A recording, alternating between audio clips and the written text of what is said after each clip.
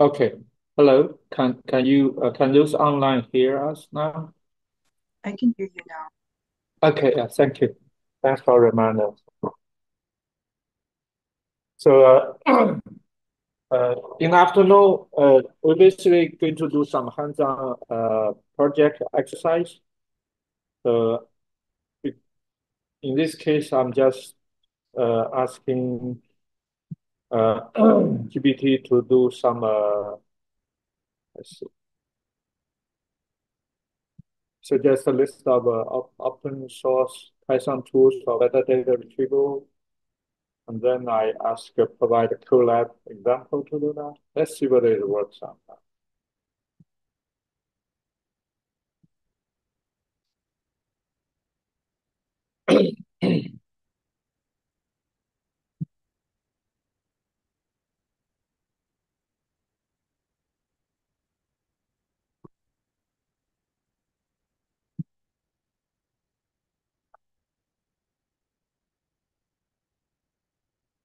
Oh, this is to retrieve data from Chattanooga in the last 5 years.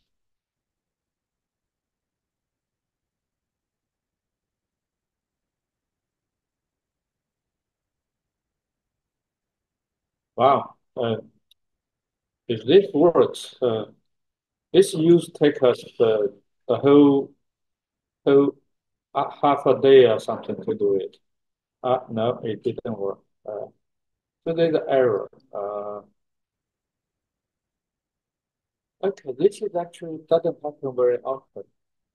So ChatGPT gives Python there is a type error. So this actually error seems to be very simple because the date time frame didn't change. This error, I'm surprised. I'm surprised it actually make this error. I should use the coding. I should use the coding, but if I should use the coding pilot, maybe it works better. I use a generic, not the code pilot. I'm going to say, let's see.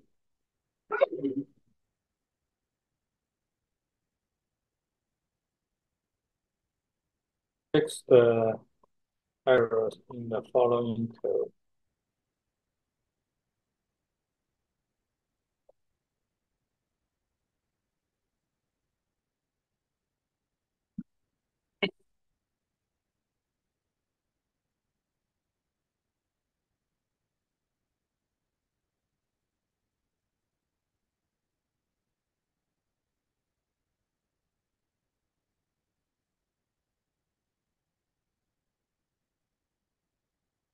I kept testing the code. So I didn't tell it what error it is. If I tell it, maybe it will fix the error. Wow, it fixed the error and other functional code. I think I spent less than 5 minutes on this. I used to teach this at least 2 hours, something. Yeah. Yeah. Even with sample code, I'll go over this and teach it. Yeah. And this is actually start completely from scratch.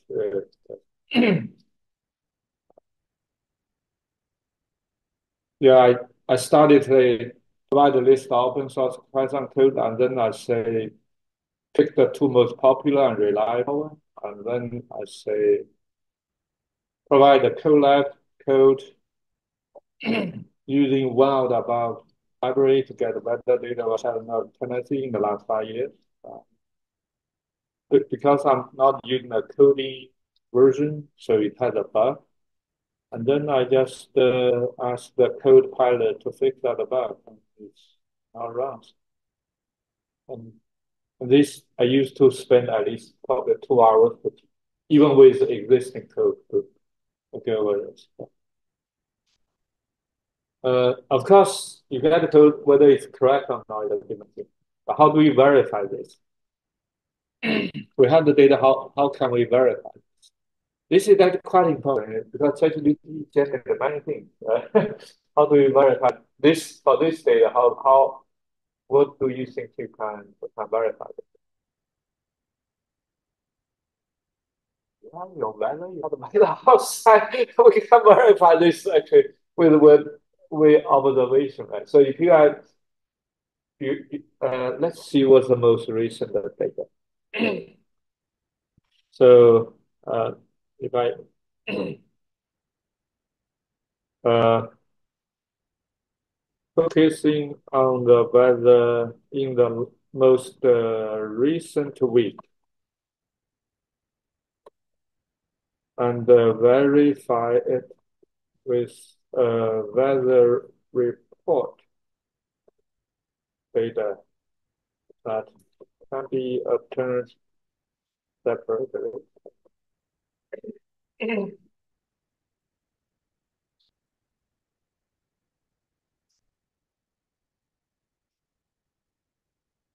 Uh, in the past, when I do this, I just Google the weather of particular location and then compare the record with my own code. It's a bit tedious, especially if you do a large scale worldwide. But I just pick a few spots: Chattanooga, New York, Sydney, Australia, Beijing, China. I pick a few spots and verify them. If they are correct, I know. I assume other places are also correct. So I had to pick northern hemisphere or southern hemisphere because apparently the GPS handled it different. So to make so I picked a few cities in the northern part, a few cities in southern part. So this actually really matters for plant science or any ecology because climate change is a big thing. There's actually some very large ecological data I use to analyze. I do some long-term correlation study. So okay, let's see whether this works or not.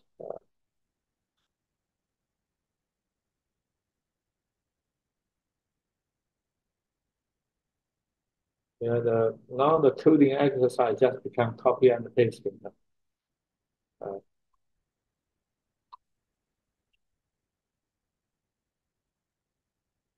wow. Uh, that it generate a scatter plot of comparison. Okay, let's honestly, I didn't know what it's doing. Let me see this. So what is excuse me, what is the explanation?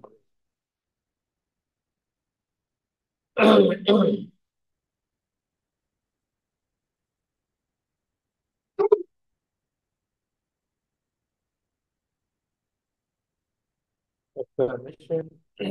Which other data is there?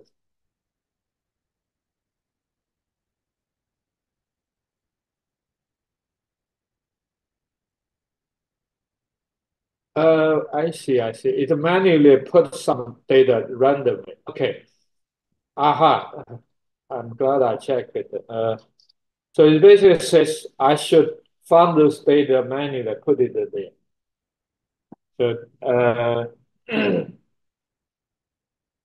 and those in the US, there's also this not public in Celsius, so I can Google weather Chattanooga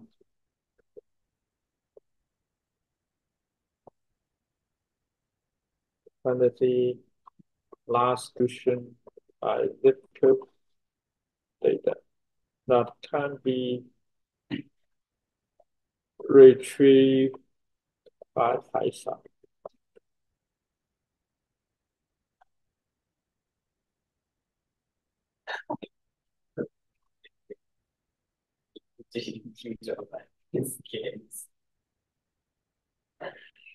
Um,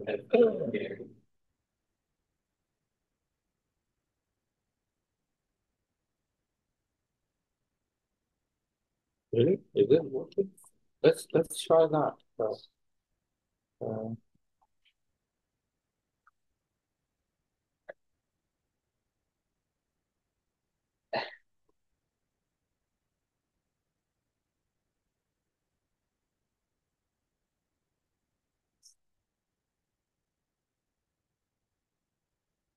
no, it had an error.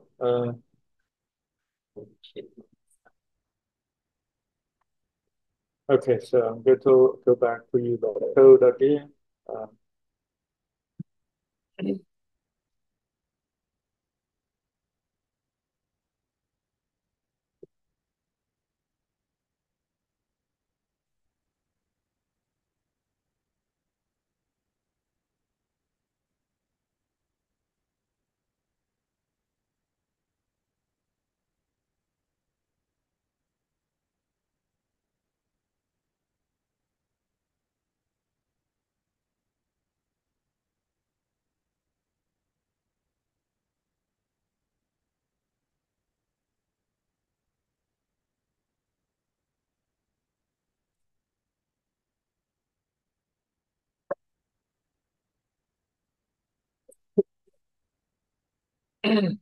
wow, you're not wrong.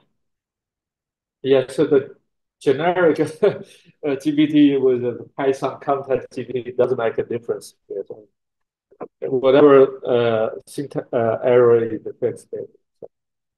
So the question is,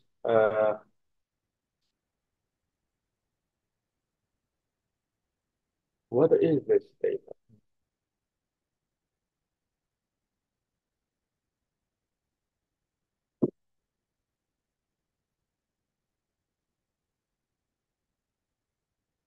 Explain more on.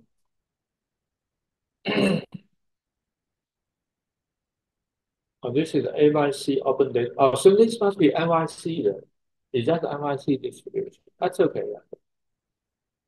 Yeah. Um,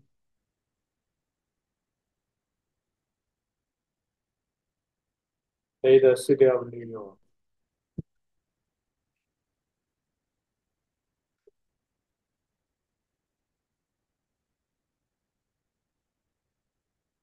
Open data for all New Yorkers. Data vector open. Okay.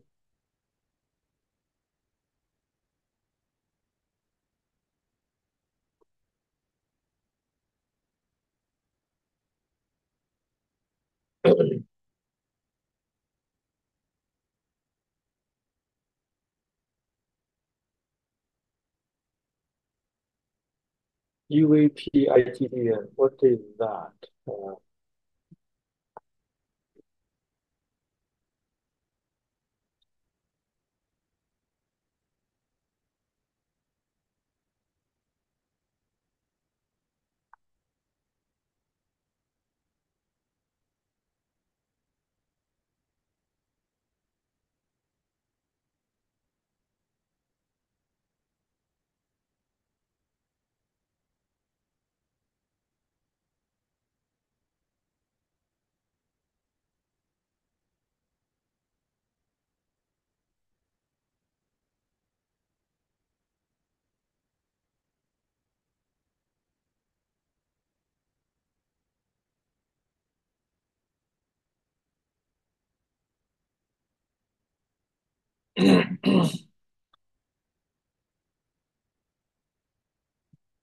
Wow, this is helpful, isn't it?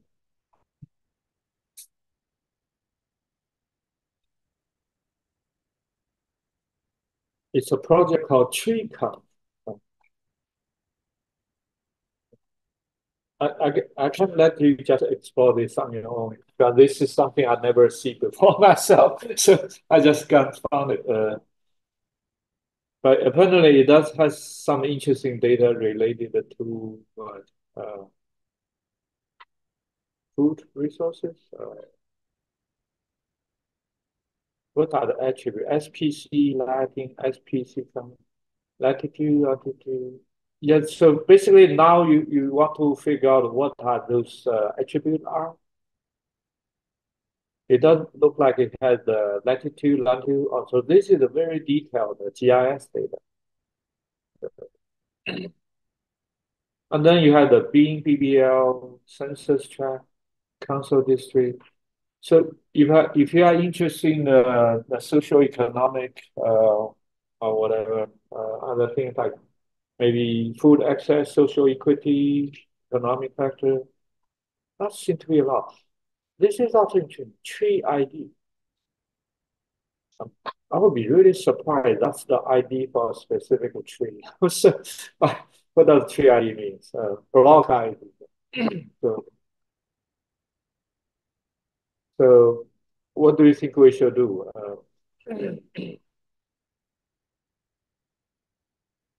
So let me try this.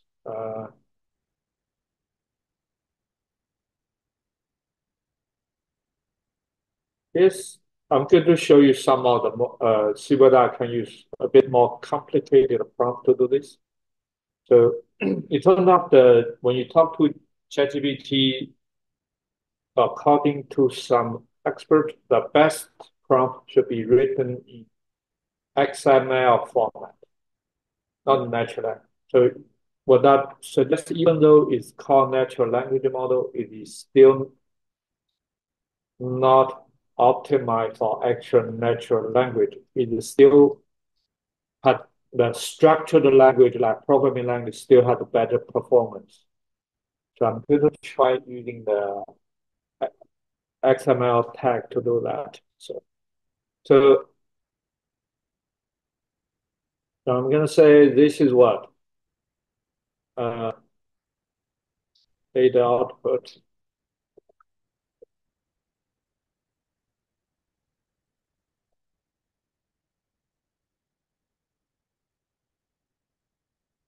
That's data output. And then say uh, the following data output is from where?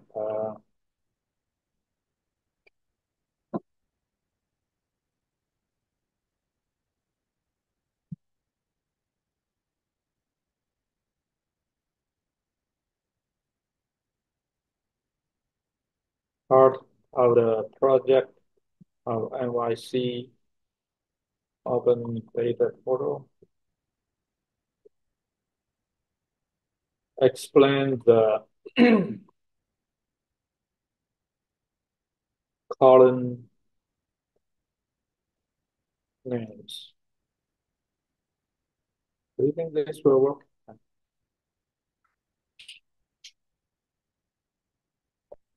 Such as PID, ID,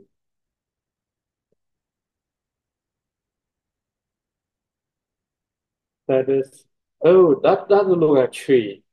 Is it alive health? So it's not the food access. Well, what's the question I asked? There's a public on food distribution. Oh, maybe those trees are food.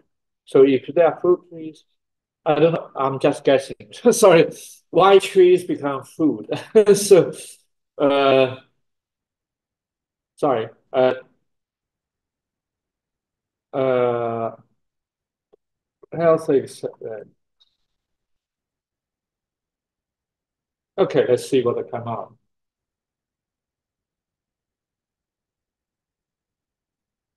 Huh, interesting. It does say unique identifier assigned to each tree.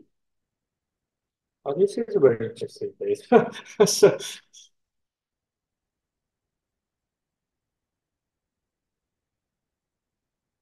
this data set is part of tree count 2015 street tree census project in the park and the immigration club on the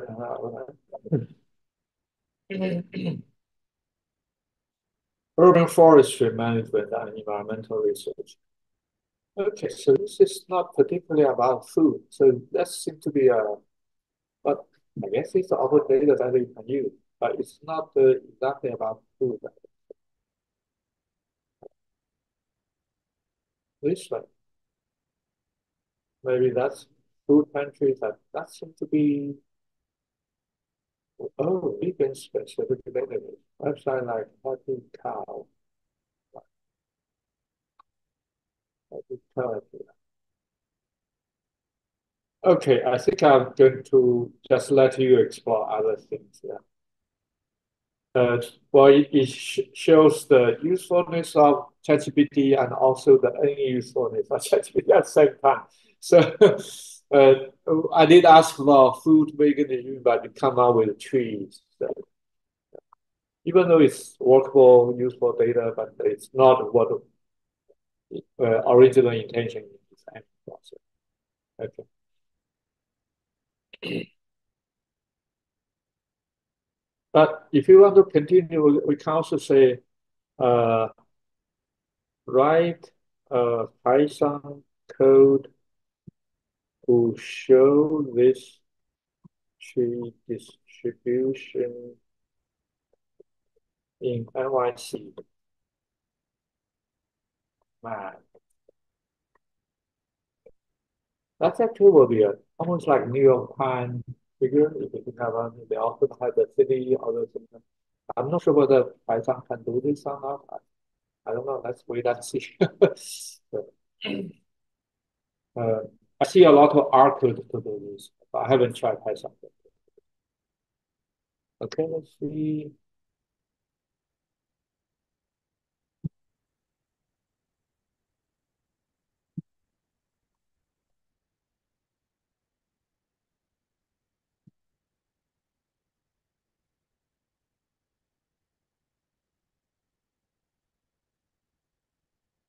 I've been really impressed if they can do this.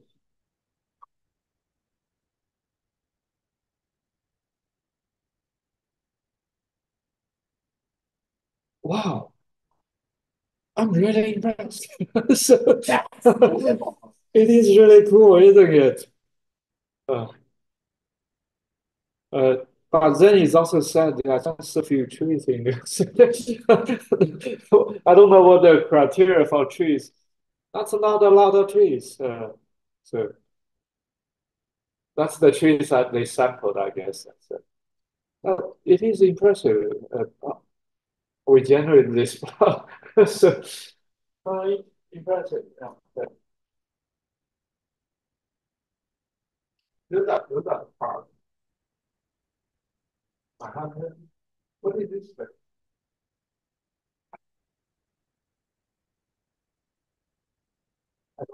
I'm not okay. Gotta ask ChatGPT to label.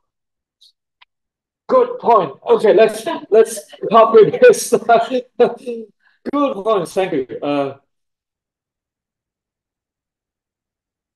Screenshot. Let's say,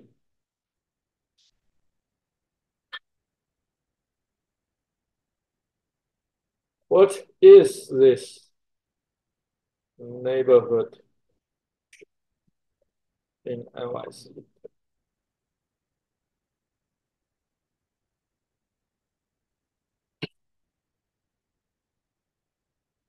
Queens. Okay. Oh wow. This is helpful, isn't it? Good idea. Good suggestion. It is interesting. Okay, yeah. I guess that's Queens. Yeah. No one here is from New York to verify this. That's fine. Okay.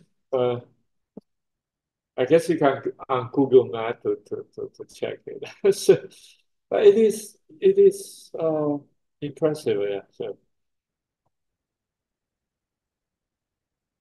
okay. What other things we want to try? Someone have their own data, or your own project, anything? Oh, this is already planned. Do you have some idea of plant science or plant project you want to work on? Hard to get it to analyze audio data right now, but it's not. It's like giving me a script. So I'm trying to. Oh, very nice. Actually, I have a written one already there, but let's try this. Very good. Uh, it will be easier if you got what kind of audio data you want to work on. It's just a recording of one of my friends saying some Vietnamese words, and because it is a tonal language, I try to make it like a pitch graph. Interesting. Can you share your screen? How it works? Tablet. Okay, I think I rather answer the wrong question. There's something called Darwin something.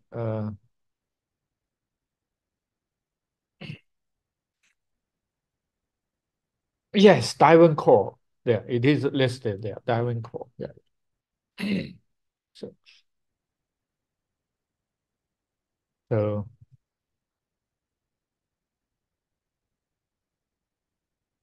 explain. In fact, on your app, you probably have something. If you walk around, you have a species. I forgot the app. I used to use that even myself. When you have a, but if you walk around, uh, one thing you want to be aware, a tendency is try to avoid poison ivy or poison trees, right? But I don't know. I cannot tell. So I just point my phone.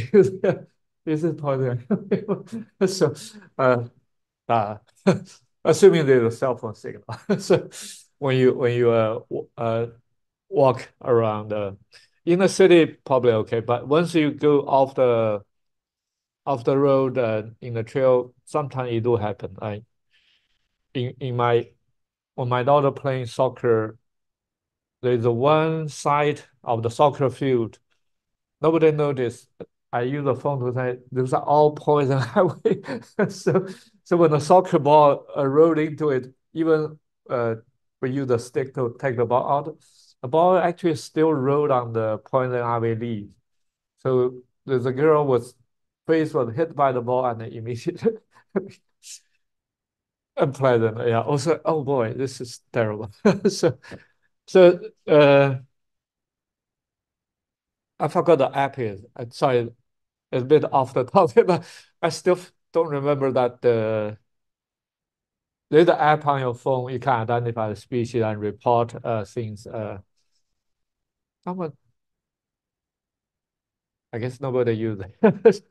Sorry, what? That's right. That's right. iNaturalist. Thank you.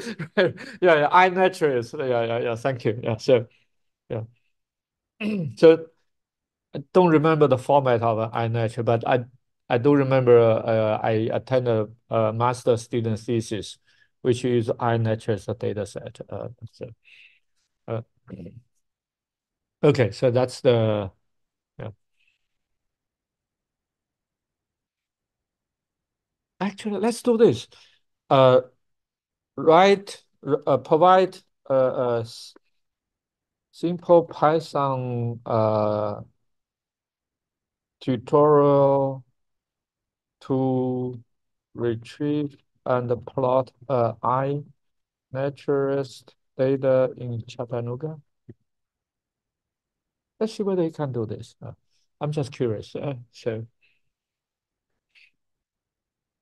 oh, that seems to be reasonable. There is a Pi Naturalist library. Okay. Okay, let's try that.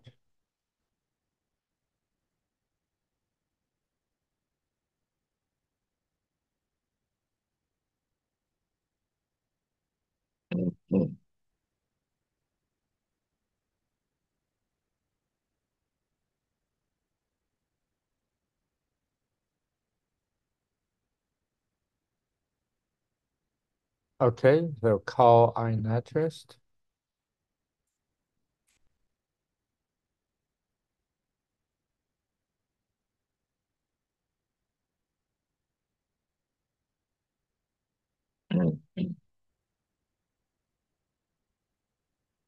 Wow, it does retrieve. Is that what Chattanooga is? Uh,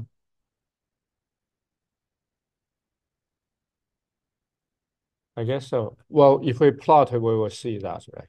So, and then plot the data.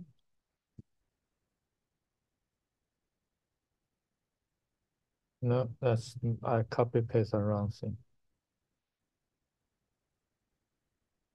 Oh, I clicked the Google Gemini.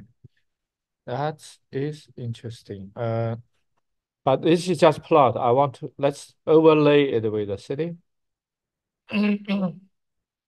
Modify modify the above code to overlay the plot on the map of Chattanooga. Okay.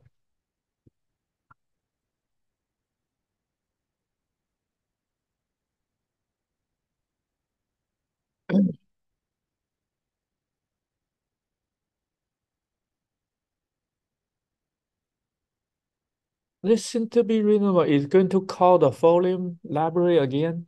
We know the Folium library was used in the NYC plot, right?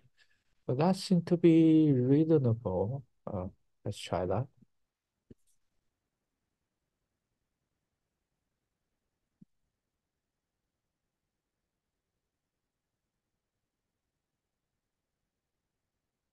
Wow, this is Chattanooga. And it is,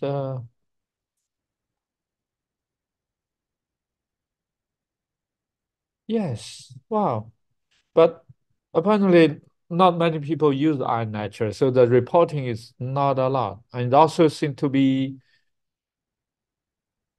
done in clearly class. What that happened is just one person standing a spot report multiple species, multiple events. So here is there's a person standing in the park, in the Coolidge Park. That's a walking bridge, by the way. Apparently, he reported five. Oh, actually, two. It's like two persons, three here and two here. But what is that? Oh, there's a ginkgo tree there. There's another. What is that? Almost formula. I don't know what it is. But what's so important? Oh, this is also interactive. Oh, nice. So yeah. So you can actually just for the fun of it, you can walk around the UTC campus and report it on iNaturalist and then see whether you can retrieve and update on the plot. And walk around your domes, and if you do it collectively, you can contribute a lot of to this data point, I guess. That'd be a fun pastime project for you, I guess. So the issue is if it's the one person reported, I can report there's there's a what? A crocodile here. Uh, is a false reporting. How do we know? Right. So the problem of all this public acceptable crowd, someone need to verify that. In this case, yes, there's a data, this one person report. Do you trust that or not? But either case, it will be interesting, right? So, uh, so maybe someone can write another one through the accessibility. So, or you can actually share a Google Map or something here. So, okay, I think I have overloaded many of you. So it's either you are working on your own or doing some other things. Yeah. So, okay. What there's actually a lot of things you can take it back to your room if you like. So, uh, what do you want to do tomorrow? Do you think about the project you want to do so we can start working on it? Or something related to your research project, we can also start that one. That's probably more practical, right? If you are already met with your advisor, you probably know some kind of idea what you want to do, and we can also start there. So think about the today, and you can also email everyone what topic. You can also email me so I can be prepared. So what topic you want to work on? Oh, I know tomorrow I need to go over the introduction to machine learning part as well. But other than that, I don't have a fixed agenda. Which, okay, I know many of you are very smart students, so uh, you can probably figure many things out on your own anyway. So yeah, okay. I don't think I have received all the city training, so I don't need that be done as quick as possible. So I think I received 8 out of 9, but there are 11 students. I don't know who there are the remaining. So I know many remaining two. I don't know. So, but you hopefully you will all get them done. So Okay. Uh, okay, that's our day two. Any things you want to, what other things you want to do? I think about your long Memorial Weekend plan. If you have a car, you can organize a group trip. I mean, you can walk around the river. Uh, there's a trail. There's actually many other things. Chattanooga is a so-called historical city. When I first come to Chattanooga orientation, I think the faculty in history, they give a lot of history book actually wrote by themselves. Very impressive though. So with all the pictures, but I, I'm not sure many of you really interested in history. So I do. In fact, I walk around in some city and you see the Chattanooga is a is very important strategic city in the U.S. Civil War. In the U.S. Civil War, I'm not sure many of you heard that there's a Sherman's March to the Sea, and that started in Chattanooga. So I know this because I live on the place called Signal Mountain. And in the Signal Mountain, there's a signal point. That's where the Union Army was trapped in Chattanooga by the Confederate. But the only way they can pass a message out is through these signals. But in the older days, everybody can see, so you have to encrypt it. So they have this a plate every day. They turn it, so the code change everything. And hopefully the person on that side is turned at the same pace, so you can understand it. It's called signal, and that's the place I live. But the problem is that the Chattanooga in Civil War is a major place. You see there's a bridge on the river. If you on the side of the bridge, you see some picture image. You wonder why this bridge is built there, because during the Civil War, there are still some old pictures. They built what they call pontoon bridge. So when they built that, they also pile up a lot of dirt. And then later on, it's easier to build a bridge. It's already the pile of dirt there. So that's some of the bridge are built that way. Yeah. So the main market street during the Civil War is probably all bumped down because the Confederate is just across in the, I'm not sure which side of it. Now it's a company called Blue Cross Blue Health Insurance. It's probably not correct.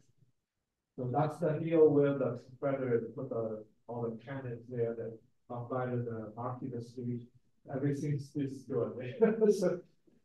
So the funny part is many of my students, the graduates up here, they work at the Blue Cross Blue Shield. We visit quite often. They still have some cannons. Not sure it's a real.